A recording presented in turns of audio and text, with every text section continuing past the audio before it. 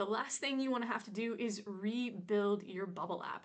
I mean, imagine bringing your users on board only to run into performance and scalability issues as you try to grow. That kind of sounds like a nightmare because rebuilding at that point would honestly kind of suck. So while you don't want to rebuild your app, the reality is, if you do need to do that in order to ensure performance once you launch, it would be better to rebuild now versus later. And that's why in this video, we're going to talk through 7 specific reasons why you should actually consider rebuilding your app now to make it easier on yourself down the road. It's Kristen over at Coaching No Code Apps. We help non-technical entrepreneurs build custom apps so they can start their app-based businesses or grow their existing businesses all without coding. And if that's what you're doing, then subscribe for new videos to help you every single week. All right, let's get right down to it. Reason number 1 for why you should consider rebuilding your bubble app. If your database has many redundancies, then you've lost control over where information is saved and what purpose each data type, field, and option set serves. So you should have a very clear understanding of your database architecture.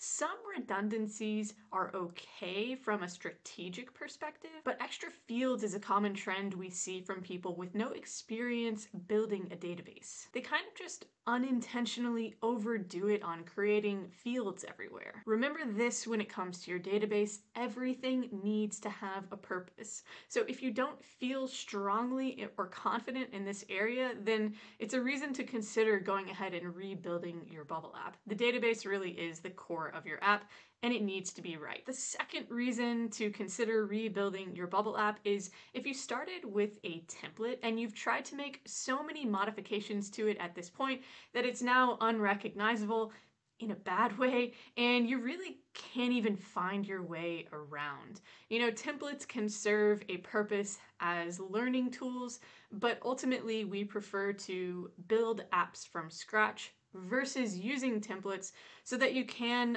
understand exactly what you're building and therefore be able to control, manage, maintain, expand on top of it later on down the road. It can be really hard to come in as a new no-coder, use a template, and then actually be able to control your app afterwards. So if this describes you, it might be time to consider rebuilding from scratch. It might feel like taking too many steps back, but it can serve you so well in the future. Reason number 3 to consider rebuilding your app at this time is if all of your pages consistently just run pretty slowly and you don't really know why.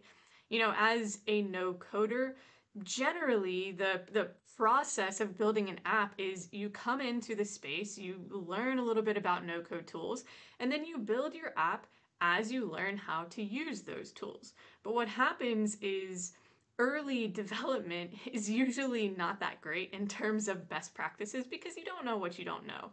And you learn more and more and more as you go. Usually by the time someone is done building their app after just self-building and using trial and error, they realize that they really just need to go back and rebuild the whole thing. So if you're at a point now where things are just slow and you don't really know why, it's probably because you weren't using the best development practices during your early development.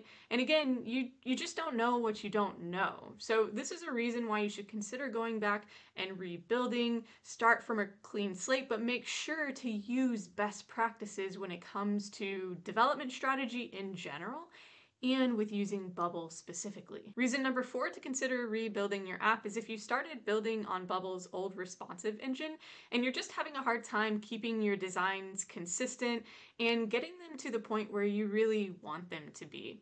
Go ahead and rebuild your app at this point if that's the case. Switch over to the new responsive engine and it'll make your overall development and design process a heck of a lot easier. Reason number 5 is if your app has a bunch of band-aids on it. We call this hacking together an app, which is not what you want to be doing. But essentially this means maybe having a bunch of third-party dependencies that should really be replaced, relying on third parties that maybe aren't performing that well, relying on plugins. These are micro dependencies. Ideally, you want to eliminate as many dependencies as possible because your own performance is reliant on their performance, and you can't control those third parties. These band-aids could also come in the form of kind of like band-aid solutions to mask problems that you weren't able to uncover the root cause of. This can happen a lot in development.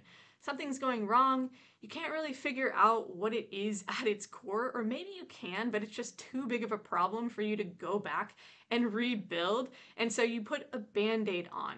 And okay, it might work temporarily, but in the long run, it's not going to. You can't grow or scale an app with a bunch of band-aids on it. So this would be a reason to go ahead and rebuild now. Reason number 6 is if you have over 100 issues in your app's issue checker and you're kind of lost on how to fix all of them, and maybe they're preventing you from going live, or if you're already live, then maybe they are inhibiting your development experience or even your users' experience. If you are swimming in issues, then it might be time to go ahead and rebuild your app. You should really never have that many issues racked up within your editor.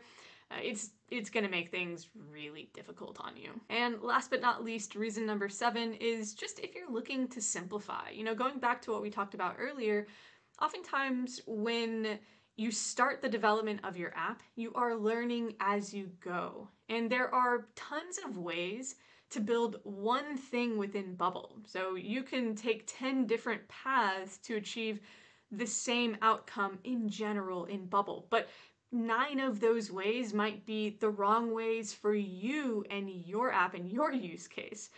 And so if you do this all throughout your development, then you can have a really bloated, clunky app that just isn't built how it should be.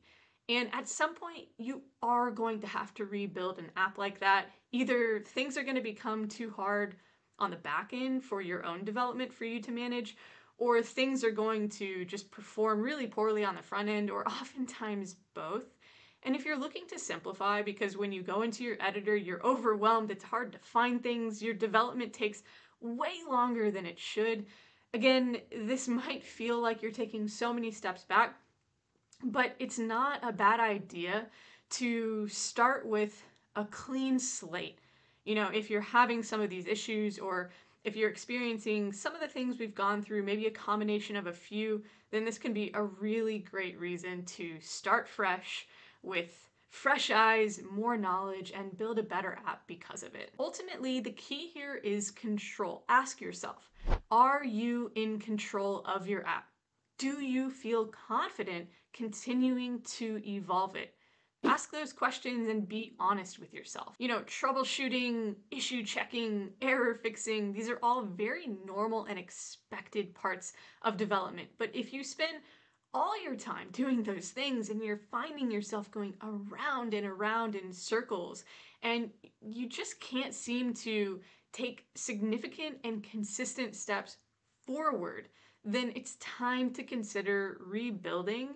It's better to do it sooner rather than later. If at this point you are considering rebuilding your app, then I want you to head to coachingnocodeapps.com/workshop. This is a workshop to help no-code app entrepreneurs actually become no-code app entrepreneurs versus wantrepreneurs. And one of the things that we deep dive into during this workshop is development strategy, to help you leverage Bubble correctly, number 1, but also use the appropriate best practices and development strategy so that you don't have to rebuild your app later on. So if at this point you're thinking, maybe it's the right time to do so I can prevent a bunch of headaches down the road, then head to coachingnocodeapps.com/workshop so we can help you take these next steps. All right, I hope this was helpful. Thanks so much for watching, and we'll see you in the next one.